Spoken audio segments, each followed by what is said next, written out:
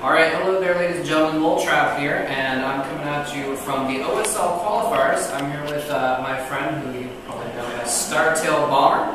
So first of all, how are you doing today, Bomber? And by the way, thanks to Supernova Maniac, who's behind the camera. He's also going to be doing some translating for me to help me out with these interviews. So how are you, and can you tell us a little bit about your games today?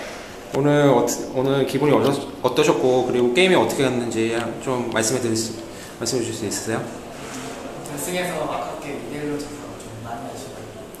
Yeah, I was really close in the finals, but I lost 2-1, so I'm kind of disappointed at this moment. Okay. Really disappointed. I want to thank you for doing an interview. I know it's you're feeling a little bit down right now, but you have to feel good. At least you beat a lot of good opponents getting to the finals. Was there any particular games you had before the finals that you were proud of? 이때까지 그래도 결승전까지 갔을 때 진짜 힘든 선수들을 많이 만났을 텐데 결승전 전에 가장 힘든 선수가 한 명 뽑자면 있나요? 아니면은 여러 명이 있었나요? 결승전까지는 한 판도 안 져가지고. Bomber said he was undefeated until the finals, so he didn't find any trouble until the finals. Okay.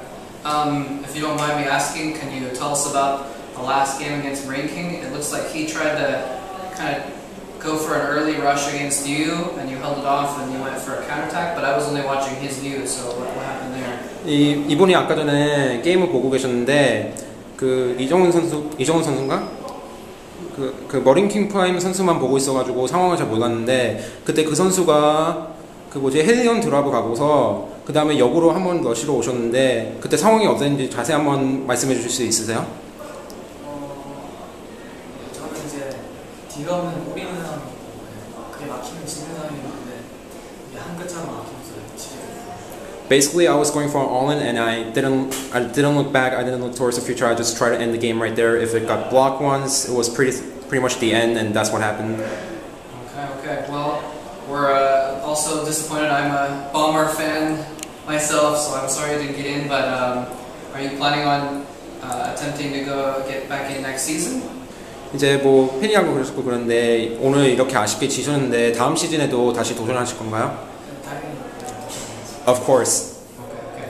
Well, next season, fighting. And one more question then. So I'm just curious, you played StarCraft 1, you played Star 1 for Istro, and you were considered to be like one of the best players to play with as a practice partner, but you were never able to get into the Star League as a Star 1 player. Do you think of Star 1 as the OSL as being something that you like more? Or has GSL become more important to you since you've been playing in it more lately? 그러니까 옛날에 이스트로에 계셨을 때 연습 상대로는 진짜 최고라고 들으셨는데 그러면서 이제 스타트로 바뀌면서 OSL이 온게임 내 스타리가 이제 스타트로도 같이 병행되잖아요. 그러면서 생각해 보시면은 GSL이 더 중요하신가요? 아니면 옛날에 스타 1 때 OSL 못 간 것 때문에 OSL이 좀 더 그 네임 밸류가 좀 더 높다든지 그런 GSL하고 OSL하고 비교하면은 좀 어떤 생각이 드세요? 저는 똑같이 기준으로 두고 싶은데 그래도 이번 OSL은 첫 번째 대회였기 때문에 꼭 통과하고 싶었는데. So comparing GSL and OSL a little bit, he said that this was the first time, so he really wanted to go into OSL, but when it comes down to it, he puts same amount of work for both GSL and OSL. Okay, alright.